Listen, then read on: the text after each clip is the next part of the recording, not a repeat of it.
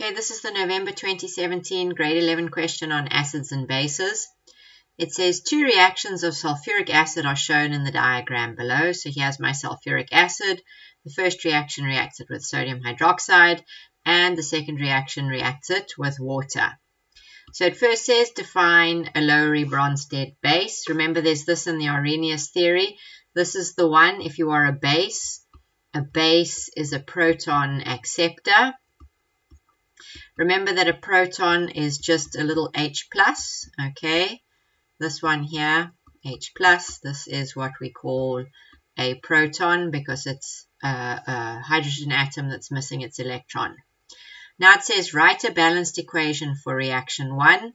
So if we look at reaction 1, we've got sulfuric acid, which is an acid, plus sodium hydroxide, which is a base. And if you know your general reactions, you know an acid and a base goes to a salt and water. So there's my water, easy to write.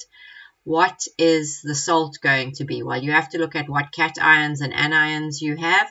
The cation is the sodium cation, and the anion is the sulfate anion. And if you know your polyatomic ions, you know that the sulfate ion has a charge of -2, and the sodium only has a charge of +1 because it only has one electron to lose.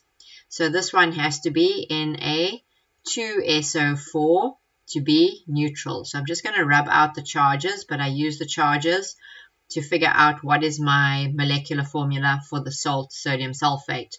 And so it's 2 sodiums per 1 sulfate anion. So if we have a look now, we have 2 sodiums on the right. We need 2 sodiums on the left. But by putting 2 sodiums on the left with the sodium hydroxide, we have now increased the number of hydrogen and oxygen. So we will end up with 2 water. So if you count now, 1, 2 hydrogens, 3, 4 hydrogens in the sodium hydroxide. And on the right-hand side, we've got 4 hydrogens, 2 oxygens that came from the sodium hydroxide. The sulfate ion went across unchanged, and the 2 sodium ions went across unchanged. So we are now balanced. Now it says write down the name of the salt represented by X. That is sodium sulfate. And you can write it with the F or with the pH according to IUPAC naming. You should actually write it with the F, but they will accept with the SULPHATE. Now it says write down the formula of ampholyte A. Here is ampholyte A. So ampholyte is something that can act as either an acid or a base. And often we talk about water being an ampholyte, but that's not what we're looking for. So if we have a look at this reaction, we had sulfuric acid plus water, and then they said we are going to end up with ampholyte A and a hydronium ion. So all you have to do is atoms on the left, atoms on the right. If I take one hydrogen off and I bond it to the water over there in a dative covalent bond, I will end up with my H3O plus over there. So all I have to do is I have to take my H2SO4 and I have to remove a hydrogen, and I'm left with HSO4 minus. Charges on the left add up to 0, charges on the right add up to 0. So this is the product of the first ionization of sulfuric acid. With the second ionization, you'll produce another hydronium ion. But that is the balanced equation for what's going on in reaction 2. But what are they looking for? They are looking for the ampholyte, this one here, which is HSO4 minus. Okay. Now it says write down the formulae of 2 conjugate acid-base pairs in reaction 2. So if we want a conjugate acid-base pair, okay, I'm going to write it over here because I need that space for the next part. If you want the formulae for a conjugate acid-base pair, you need 2 things that differ by a proton, an H+. So the one pair is easy. It's the water and its partner. If we add an H+ to water, its partner is the H3O minus. So the other thing we are left with there, what else donated a proton? This H2SO4 donated a proton. And so we must only make 1 proton difference between these 2. So the 1 proton difference gives me my little ampholyte HSO4 minus. So you can see with the water, we added a proton. With the sulfuric acid, we removed a proton. But these are both conjugate acid-base pairs because they differ from each other by a proton. Now it says to you, a solution of sodium hydroxide is prepared by dissolving 6 grams of solid sodium hydroxide in 500 cubic centimeters of water. This solution reacts completely with 10 grams of impure ammonium chloride according to the equation below. So in every chemistry reaction that you do the calculations for, you are always given something to work out. And the first part is always easy. Can you see this part is for 4 marks? It says calculate the concentration of the sodium hydroxide solution. So concentration, we can either use C equals N over V for a formula, or we can use C equals M over MV. So if we use C equals M over MV, that is mass over molar mass, we need to know what is the molar mass of sodium hydroxide. And if you go to your periodic table, sodium is 23, oxygen is 16, and hydrogen is 1. So this all adds up to 40, and it's 40 grams per mole. So we come back over here. We need to check here. It said to you we were in 500 cubic centimeters, which is 500 times 10 to the negative 3 cubic decimeters, or if you prefer, you can say 0,5 cubic decimeters. Either way, centimeters to cubic decimeters, divide by 1,000. So what mass did we have in the question? 6 grams. That's the small m. The big M is the molar mass, which is 40. And the volume is a half a cubic decimeter. So if we work all of this out in our calculator, we should end up with 0,3, and my unit is moles per cubic decimeter. So that was easy for 4 marks.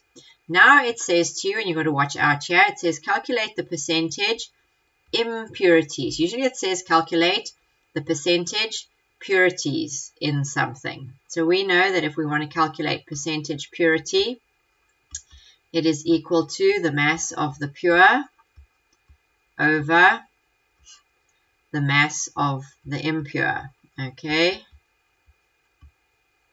times 100. So then if we get a percentage purity, the percentage impurity will be 100%, because that's the whole sample, minus the percentage purity, because the purities plus the impurities must add up to 100% if you think about it. Purity plus impurity is what's making up the whole sample, which will be 100%. So if we can find the percentage purity, we can end up finding the percentage impurity simply by subtracting from 100.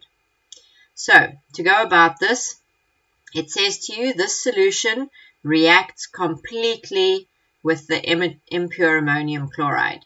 So the only thing it can be reacting with in this 10 grams is the pure ammonium chloride. The rest, the impurities, won't react. So the only thing we can find the moles for, because you must always find the moles before you start, is this 6 grams of sodium hydroxide. So what we want to do is we want to say how many moles of sodium hydroxide did we have to react with, and so that's mass over molar mass.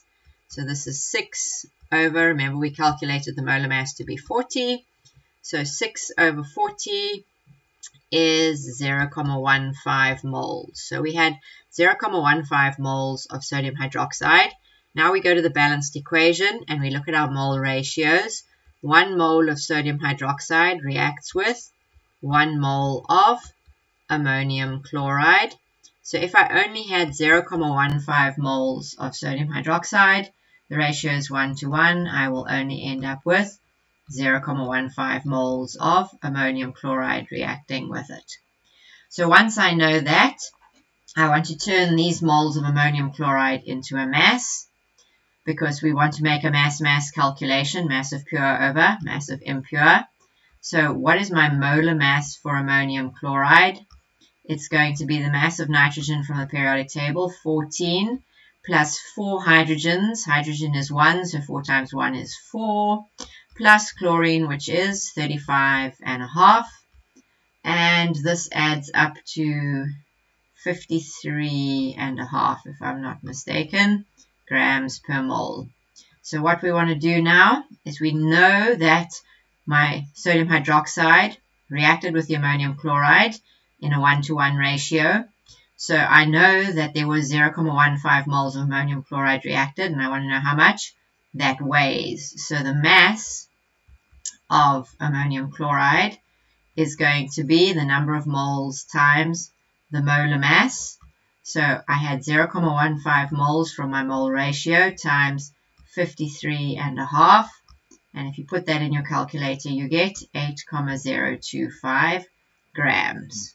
Okay, so now we want to come to our percentage purity. So it's the mass of the pure, what reacted from the balanced equation, 8.025. Please don't round. Please only round in your final answer. And there was 10 grams in the whole sample, and this works out to be 80.25%. But now this is the percentage purity.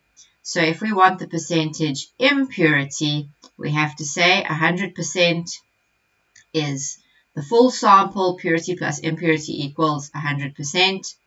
So if we say 100% minus 80.25%, all we are left with is 19.75% impurity. Because if you think about it in a little box, this will be the pure things, and then everything else will be the impurities, and they can't react. Only the pure things can react, but if we add them all together, impure plus pure equals 100%.